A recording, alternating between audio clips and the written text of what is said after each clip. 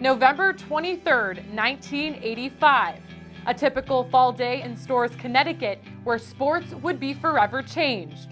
A day where, unknowingly, greatness began. A game where the head coach was just focused on getting his first win.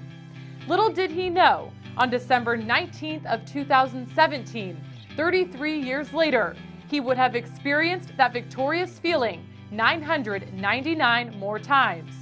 Pat Summitt, Sylvia Hatchell, Tara Vanderveer, Mike Krzyzewski, and now Geno Auriemma all share one thing in common: 1,000 career wins. Win number 1,000 in the legendary career of Geno Auriemma. Playing for coach has been, it's interesting, but you start off and it's tough, and you've never had someone like that in your ear before. His greatness kind of like never wears off. You never really get used to it. I've definitely known that I've become a much better player than I could have even imagined already. One quality that has set Auriemma apart from the rest has been his unique ability to coach and to push each individual player in the right ways. Well, Coach Auriemma, CD, they've been here for a very long time, creating this university and this program into what it is today, and they do a very good job of holding everybody to the same expectations, whether you were one of the first players who came in or whether you're one of their newest players. Just the things that he exposes about yourself. I mean, he reads people better than anybody I've ever met. And then as you get older, you start to learn him more. He starts to get more comfortable with you, and I think we've developed a pretty good relationship. I was literally I was looking at him in the meeting. I was like, wow, this is really like coach. I don't know. He's amazing to be around. He's brutally honest. He'll tell you the truth if you ask for it. Even if you don't ask for it, he'll tell you the truth. It's interesting because you have to learn how to play for him as well. Some people will kind of, if you just get down on whenever he says something, you're not going to succeed here. You got to know that sometimes he's saying things to push your buttons and kind of just get you to fight back a little bit. And he knows, especially with me, that's how it works. He definitely knows that different people have different types of way they need to be coached, but for me, he knows he could just challenge me or basically talk smack with me, and I'll kind of respond and be like, oh yeah, watch. 43 regular season titles, 17 Final Fours, 6 perfect seasons, 11 national championships, and somehow one sticks out amongst the rest.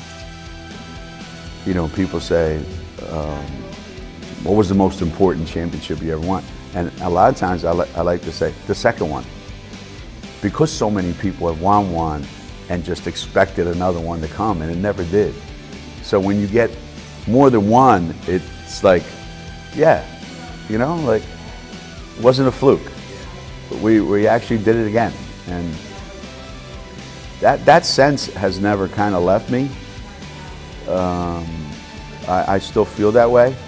Auriemma has not only taken the UConn women's basketball program to heights it could have never foreseen, he has helped his players achieve their full potential as well. He's completely changed my game. Everything I came in that I thought I was good at, he told me I wasn't. And the things that I thought I would never be good at are the things that he's allowed for me to make great. Honestly, didn't know the things that I would be capable to do. And I know I wouldn't have got that anywhere else. You dive on loose balls. Every day you come in to get better. You work as hard as you can. Your effort is always judged on practice. I think we've gained more trust in each other. It's been an amazing experience that I've had with him. He teaches us so many little things that kind of help overall. Holding each other to a high standard, understanding this is the way we do things here, and that's it. That's the end of the line. That's how you get it done. Before Auriemma arrived at UConn, the women's basketball program had only one winning season in its history. Since his arrival in 1985, the Huskies' only losing season in that time span came in Auriemma's first year. There was a time early on in my head coaching career when I would check the media guides. I would look through the conference media guides and I would say, okay, how many wins do I have? 60? I want to try to win as many games as that coach. How many do they have? They have 90. I want to see if I, like, wow, wouldn't it be cool to like win 100 games? You know, that's the way I thought.